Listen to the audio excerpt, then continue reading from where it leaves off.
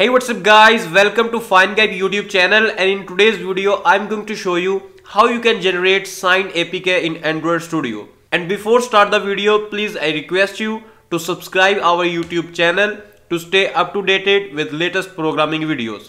So let's start. First of all, you have to click on build variants and change this from debug to release. Click on build, click on generate signed APK. You can see this window will appear in your Android Studio. Select Android app bundle, click on next button, and here first of all you have to create your new private key. To create that, click on this button. Here you have to set your key store path. I'm going to save this in my desktop. Select desktop and I'm going to create new folder named FindGap. Press OK button. So you can see that here is my folder FindGap, and here you have to type your file name. I'm going to write private key. Press OK button. Here you have to set a password. Again, here you have to set your password. To confirm your password, so here you have to write alias which will be reference to your private key file.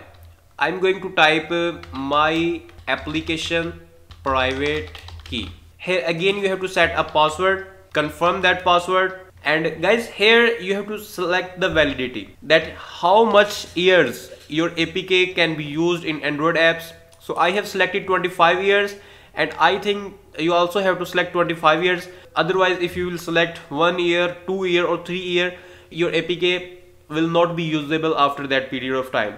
Make sure you select it 25 years. Here you have to type first and last name. I'm going to write here FindGap. In organization, I can type software house.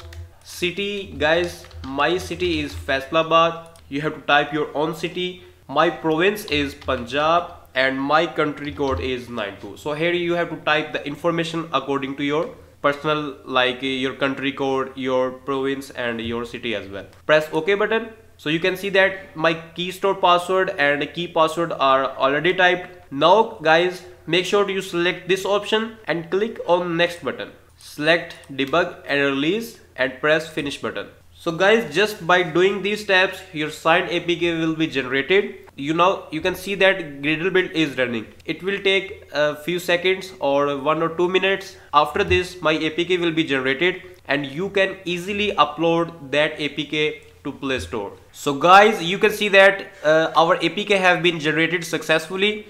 Let me show you where it is located. So in the desktop, here is a folder named FindGap that we were created a few minutes before. So here you can see that our private key.jks. Okay guys, that was our private key file, but now I'm going to show you where is our APK.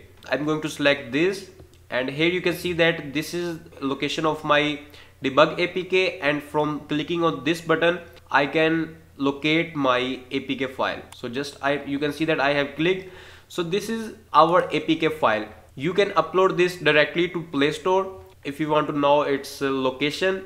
So you can see that its location is Android Studio projects, and there is a folder that we were created and app and release. So guys, I hope that you must like this video, and if you have any question related to this tutorial, you can ask us in the comment section. We will try to answer your question. And finally, thanks for watching.